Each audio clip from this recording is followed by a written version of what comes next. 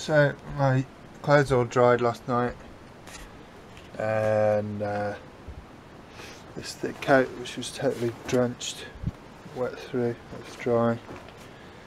Gloves dry, very dry. Handkerchief dry. Put the washing line away, and got a couple of little jobs to do. This is the door seal down here. I don't know if you can see right in the corner there. Probably can't. But right in the corner is a tiny little hole. And yesterday, when I was right at the front of the lock, all the water was coming in, just pouring in through the lock, which does happen. So, especially, I'm not really too worried about getting wet from the lock. But what did happen is it went down here and went in this little hole.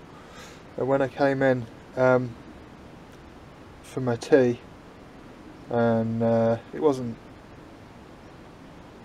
a problem, but obviously the most of it's fine. But there's obviously, I've discovered that if you get water on, quite a lot of water on the front of it, which might happen sometime in the future if we're going to take it onto rougher kind of surfaces, such as tidal rivers, you know, you might get a wave over the front, so that needs to be sealed up for the future. So that's a little job for the day. What else have we got to do? Not a lot. See, I'm a bit of a fan of that porridge in the morning. It's something I have to have porridge in the morning. It's just normal for me. And unfortunately, at the moment, we've got no electric.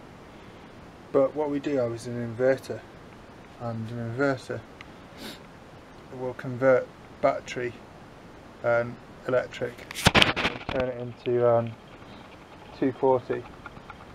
Now I've just read the instructions on this inverter, and it reckons it can max out at 4,360 volts, which is quite a lot really, and it's probably worth trying with the microwave if it reckons it can do that much. I'm going to try and blast my porridge because that's what I like, so that's what I'm going to do, and we're going to see what happens. I guess it'll either work or not. I don't think anything's going to blow anything, so it will either work or not work. There we go. And full power. 2 minutes. This truck part doesn't. No. So that's what happens.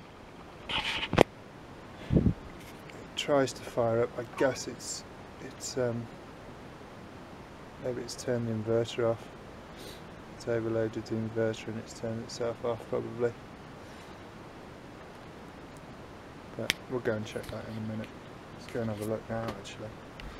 Let's go and smell the burning.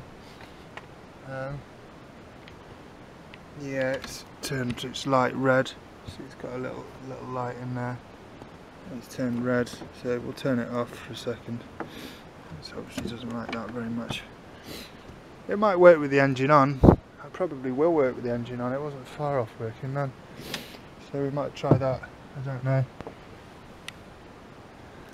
I don't think it's going to do. We'll see. So no porridge this morning.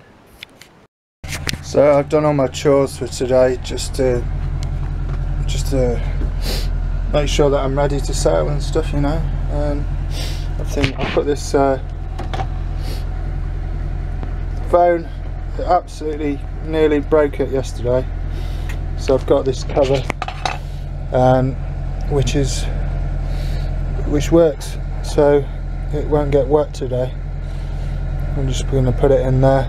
You can see it works quite well, so I'll be using that. And forecast as usual is rain, as you'd expect, and it's coming up to 9:15 or 9:15, and I'll be getting underway right this second. So off we go.